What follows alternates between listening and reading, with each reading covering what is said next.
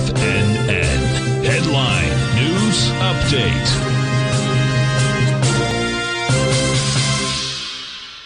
Good morning, everyone. This is the 11 o'clock Tiger Financial News Network. Market update. Basil Chapman here. The Dow's up 600 at 30,480. We're looking at a really strong move to the upside, just an extremely oversold condition based on the Friday technicals. We were looking at a little doji candle with on-balance volume giving a really strong chance of a reversal early this week, and we've already got it. How can it hold? Can it even get to 30,847? Which is the pink 9-period exponential moving average. That's another 400 points higher than this.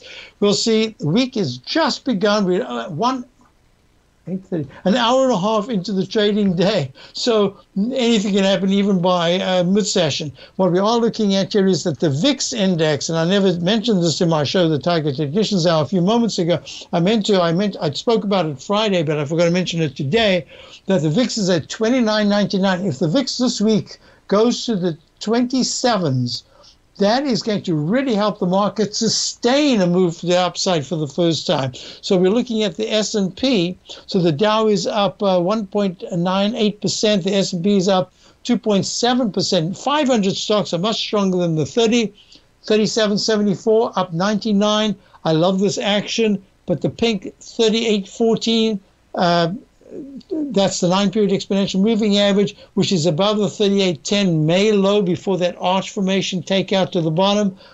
This is going to be important. Can it even touch it? Is it even possible this week to break above the, I think it was Wednesday, the high was on the 15th, was at 38.37. Is that even a possibility? Or are we going to have another big turnaround over the next 2 days? So far, the technicals with that doji candle on Friday and the move to the upside today, that's really helping the technicals. QQQ, NDX 100, up 283 at 283, up 3%, up 8.36, and that's nice. It's touching the 9-period moving average. The next level is 288, the 14-period moving average. That'll take it above, I think it was Thursday or Wednesday's high. We're looking at the IWM, also acting quite well here, but not as good a chart pattern as the others.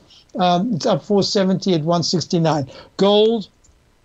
Gold is unchanged, basically up 2 at 1842, just kind of stuck. The dollar, meanwhile, is holding quite nicely. It's down 19 ticks at 104.29. It's really the TLT, the bonds, that just keep going down. They can't hold gains, so the yields keep going up. And that's a big thing to watch. And the crude oil is up 245.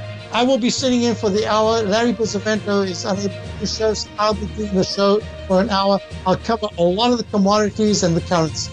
I'll be back on the opening day. Check out my opening call.